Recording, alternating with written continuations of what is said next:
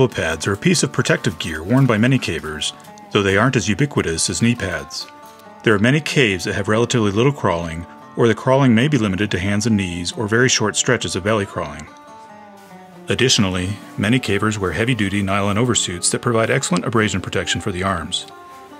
Even in caves that do require a lot of belly crawling, it's often the forearms that are used rather than the elbows, so less impact protection is necessary. But there are also caves where the crawling is extensive and the terrain is sharp and irregular, and many of these caves may be hot enough that cavers favor wearing short sleeves or a thin base layer instead of a heavy and hot oversuit. In many such caves, elbow pads are considered necessary gear. There are a few other sports, such as football and skating, that sometimes utilize elbow pads, and many cavers use these options, or even use smaller-sized volleyball knee pads to protect their elbows. There are a handful of companies such as Crawl Daddies, Sturdy Dave's, Salamander Gear, and Gonzo Guano Gear that make elbow pads specifically for caving. The caving-specific pads tend to be made from more durable fabrics such as ballistic nylon or cordura and hold up to the abuses of caving better. And because they don't see as much abuse as knee pads, they tend to last a lot longer. Just as with knee pads, there are some skating elbow pads that come with plastic or hard rubber caps, but these suffer from the same concerns as with knee pads. They provide very poor traction when crawling or climbing, and so I don't recommend these for caving.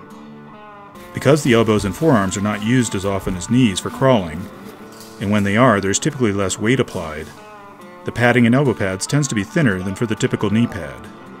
The most common padding thickness is 1/4 inch foam, and there are a few options made for cavers that are actually described as elbow guards rather than elbow pads, because they are primarily designed to protect from abrasion. Elbow pads are either designed with a sleeve or elastic bands that slide over the arm, a pair of adjustable elastic straps, or some combination. Many of the same issues of discomfort and difficulty keeping the pads in place that plague knee pads are common to elbow pads.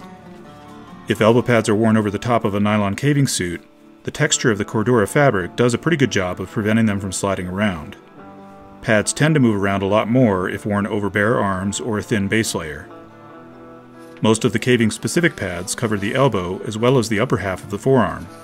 It's typically the area just below the elbow that takes most of the abuse.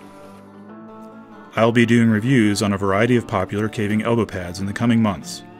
For a comparison of elbow pad features such as cost, attachment method, padding thickness, sizing options, and where to buy them, head over to my website at derekbristol.com and check out the caving gear section.